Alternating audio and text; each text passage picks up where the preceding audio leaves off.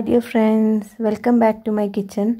ഇന്ന് ഞാൻ ഉണ്ടാക്കാൻ പോകുന്നത് ഈസിയും സിമ്പിളുമായിട്ട് കുറഞ്ഞ ഇൻഗ്രീഡിയൻസ് വെച്ചിട്ടുള്ള ഒരു സൂപ്പർ ടേസ്റ്റി ആയിട്ടുള്ള ഒരു ചിക്കൻ ഡിഷാണ്. ഈ റെസിപ്പി ഞാൻ പഠിച്ചത് 2014 ഷാർജ ബുക്ക് ഫെയറിൽ വെച്ചിട്ട് ലക്ഷ്മി നായരെ കണ്ടിട്ടുണ്ടായിരുന്നു. അവരവിടെ ഉണ്ടായിരുന്നു, അവരുടെ ലൈവ് കുക്കിംഗ് ഉണ്ടായിരുന്നു. ആ സമയത്ത് എനിക്ക് പോകാനുള്ള ഒരു ഭാഗ്യം കിട്ടി. ചെറുപ്പം തൊട്ടേ എനിക്ക് അവരെ ഭയങ്കര ഇഷ്ടമാണ്. അവരുടെ കൈരളി ചാനലിലുള്ള മാജിക് ഓവൻ്റെ സ്ഥിരം പ്രേക്ഷകയാണ് ഞാൻ. അങ്ങനെ അവരെ കണ്ടിട്ട് അവർ ഉണ്ടാക്കി കാണിച്ചു തന്ന ആ ഒരു റെസിപ്പിയാണിത്. അവരുടെ ലൈവ് കുക്കിങ്ങിൽ കാണിച്ച വളരെ കുറഞ്ഞ ഇൻഗ്രീഡിയൻസ് വെച്ചിട്ട് എങ്ങനെ ഒരു ചിക്കൻ ഡിഷ് ഉണ്ടാക്കാമെന്നാണ് അവർ കാണിച്ചത്. ആ ഒരു ഡിഷാണ് ഞാൻ നിങ്ങൾക്കായിട്ട് കാണിക്കുന്നത്. ഇത് നല്ല സൂപ്പർ ടേസ്റ്റി ആയിട്ടുള്ള ഒരു ഡിഷാണ്. എൻ്റെ മക്കൾക്ക് ഭയങ്കര ഇഷ്ടമാണ് ഈ ഒരു ചിക്കൻ. അപ്പോൾ ഇതെങ്ങനെയാണ് ഉണ്ടാക്കുന്നതെന്നും ഇതിന് വേണ്ടിയിട്ടുള്ള ഇൻഗ്രീഡിയൻസ് എന്തൊക്കെയാണെന്നും നമുക്ക് നോക്കാം. മെയിനായിട്ട് ഇതിന് വേണ്ടിയിട്ട് ചിക്കൻ എടുത്തിട്ടുണ്ട്, 300 ഗ്രാം ചിക്കൻ എടുത്തിട്ടുണ്ട്. കുറഞ്ഞ അളവിലാണ് ഞാനിപ്പോൾ ഇത് ഉണ്ടാക്കി കാണിക്കുന്നത്. എൻ്റെ കയ്യിലിപ്പോൾ ചിക്കൻ ബ്രസ്റ്റാണുള്ളത്, അതുകൊണ്ട് ഞാൻ ചിക്കൻ ബ്രസ്റ്റാണ് എടുത്തത്. ഇതിങ്ങനെ ചെറിയ പീസായിട്ട് കട്ട് ചെയ്യുക. നിങ്ങളുടെ കയ്യിൽ എല്ലുള്ള ചിക്കൻ ആണെങ്കിൽ അത് എടുക്കുക, കുഴപ്പമൊന്നുമില്ല. എന്തായാലും ചെറിയ പീസ് ആയിട്ട് കട്ട് ചെയ്യാൻ ശ്രദ്ധിക്കുക. ഇതിൽ ഞാൻ ഇത്തിരി ഒരു 1/2 ടീസ്പൂൺ മഞ്ഞൾപ്പൊടി ഇട്ടിട്ടുണ്ടായിരുന്നു. ഇനി നമുക്കിതിലേക്ക് ഒരു 1.5 ടേബിൾ സ്പൂൺ മുളക് പൊടിയും പിന്നെ കുറച്ച് ഉപ്പും ഇട്ടിട്ടൊന്ന് മാരിനേറ്റ് ചെയ്തെടുക്കാം. ഈ ഒരു കറിയിൽ നമ്മൾ ഉള്ളിയും ഇതൊന്നും യൂസ് ചെയ്യുന്നില്ല, ചെറിയ ഇൻഗ്രീഡിയൻസ് മാത്രമേ ഉള്ളൂ.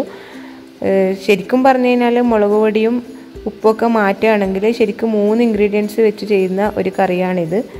അപ്പോൾ ഇതിലേക്ക് നമുക്ക് കുറച്ച് മുളക് പൊടിയും ഉപ്പും ഇട്ടിട്ടൊന്ന് മാരിനേറ്റ് ചെയ്യാം. ആവശ്യമാണെങ്കിൽ വെറ്റ്നെസ് കുറവാണെങ്കിൽ കുറച്ച് വെള്ളം തളിച്ച് കൊടുക്കുക.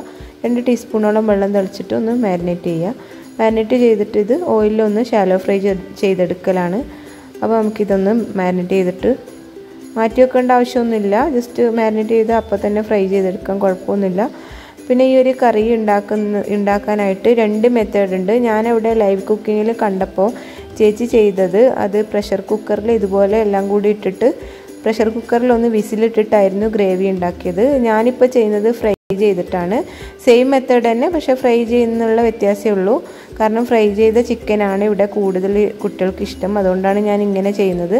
അപ്പോൾ നിങ്ങൾക്ക് നിങ്ങളുടെ സൗകര്യം പോലെ ചെയ്യാം കേട്ടോ. രണ്ടും നല്ല ടേസ്റ്റാണ്. 3 സ്പൂൺ ഓയിൽ ഞാൻ ഒഴിച്ചിട്ട് ഈ ചിക്കൻ ഒന്ന് ഷാലോ ഫ്രൈ എടുക്കുന്നുണ്ട്.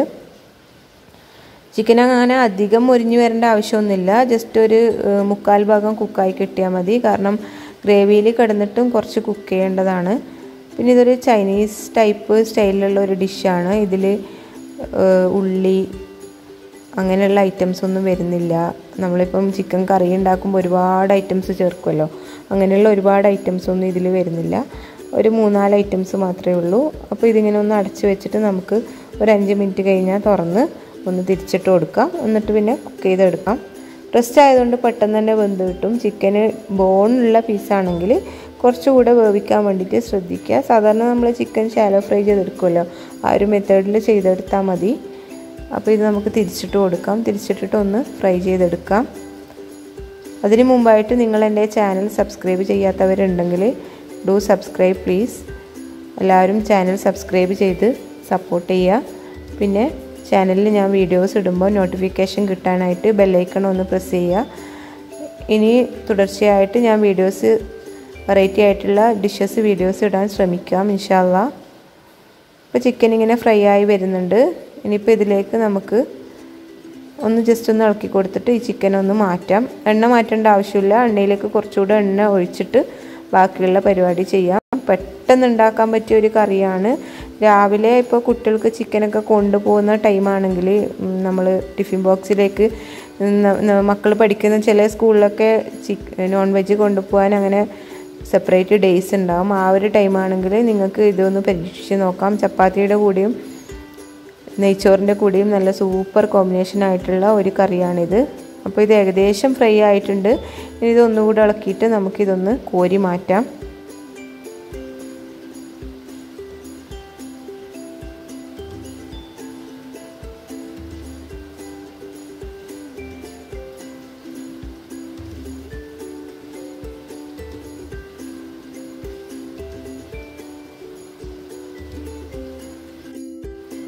ചിക്കൻ ഇപ്പം ഏകദേശം ഒന്ന് ആയി കിട്ടിയിട്ടുണ്ട്. കുറച്ചൊന്ന് മൊരിഞ്ഞ് വന്നിട്ടുണ്ട്. അതേ സമയത്ത് ഫുള്ള് കുക്കായിട്ടില്ല.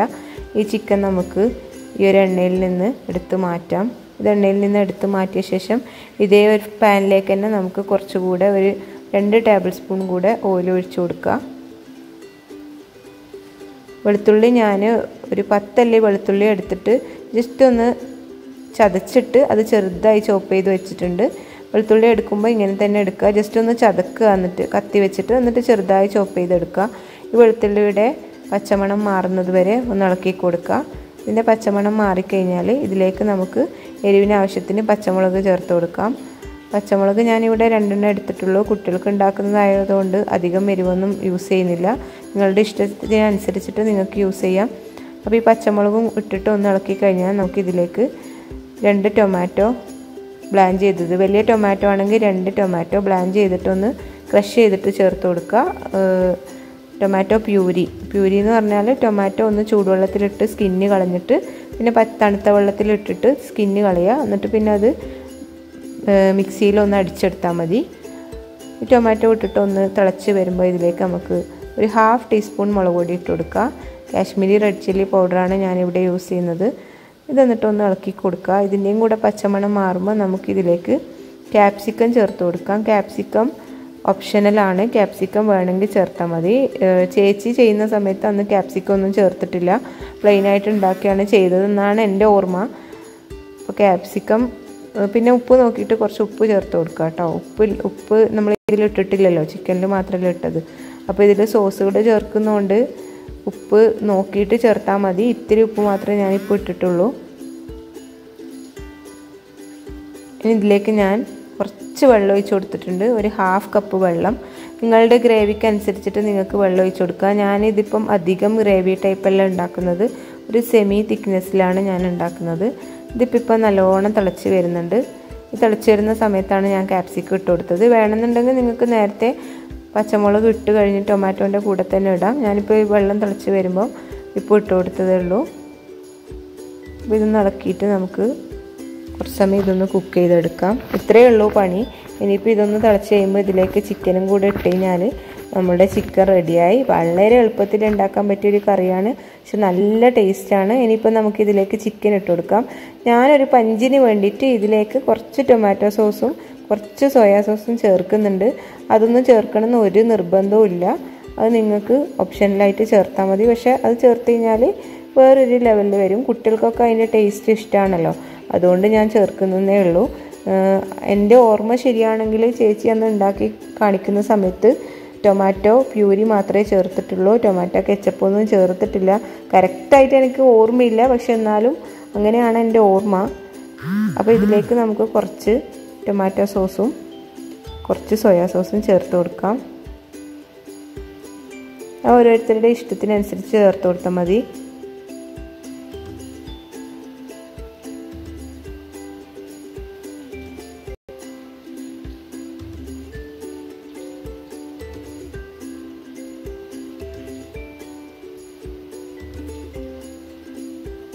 ഞാനിപ്പോൾ 1 ടേബിൾ സ്പൂൺ ടൊമാറ്റോ സോസും 1/2 ടീസ്പൂൺ സോയാ സോസും ചേർത്ത് കൊടുത്തിട്ടുണ്ട്.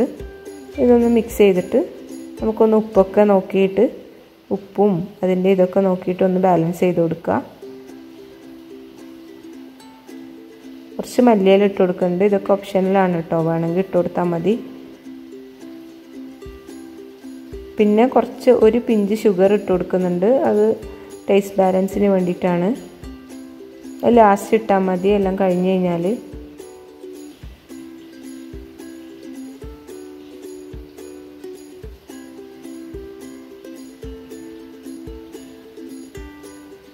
ജസ്റ്റ് ഒരു നുള്ളു മാത്രം മതി കേട്ടോ.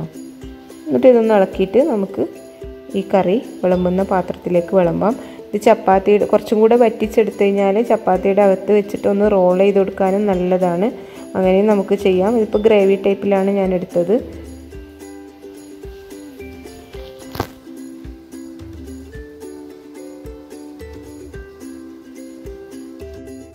അങ്ങനെ നമ്മളുടെ ചിക്കൻ കറി ഇപ്പോൾ റെഡി ആയിട്ടുണ്ട്. ഞാനൊരു സെർവിങ് ഡിഷിലാക്കിയിട്ട് ഇതിങ്ങനെ പ്രസൻറ്റ് ചെയ്തിട്ടുണ്ട്. ഇതിന് ടൊമാറ്റോ ഗാർലിക് ചിക്കൻ എന്നാണ് ഇതിൻ്റെ പേര്. ഗാർലിക് ടൊമാറ്റോ ചിക്കനാണോ ടൊമാറ്റോ ഗാർലിക് ചിക്കനാണോ എന്ന് ശരിക്കും എനിക്ക് ഓർമ്മയില്ല. പക്ഷേ ഞാൻ ഈ ഡിഷ് ഇടയ്ക്കിടയ്ക്ക് എൻ്റെ മക്കൾക്ക് ഉണ്ടാക്കി കൊടുക്കാറുണ്ട്. പ്രത്യേകിച്ച് സ്കൂളിൽ പോകുന്ന സമയത്ത് എനിക്ക് ഏറ്റവും എളുപ്പമായിട്ട് തോന്നിയിട്ടുള്ള ഒരു റെസിപ്പിയാണിത്. പെട്ടെന്ന് തന്നെ തട്ടിക്കൂട്ടാൻ പറ്റും. അപ്പോൾ നിങ്ങൾ ചിക്കൻ വാങ്ങുന്ന സമയത്ത് ചിക്കൻ്റെ ബ്രസ്റ്റ് പീസ് 2-3 പീസ് എടുത്തിട്ട് ഫ്രിഡ്ജിൽ സൂക്ഷിച്ചാൽ മതി. അപ്പോൾ നിങ്ങൾക്ക് രാവിലെ തന്നെ ഈ ഒരു കറി ഉണ്ടാക്കാൻ വളരെ എളുപ്പമായിരിക്കും.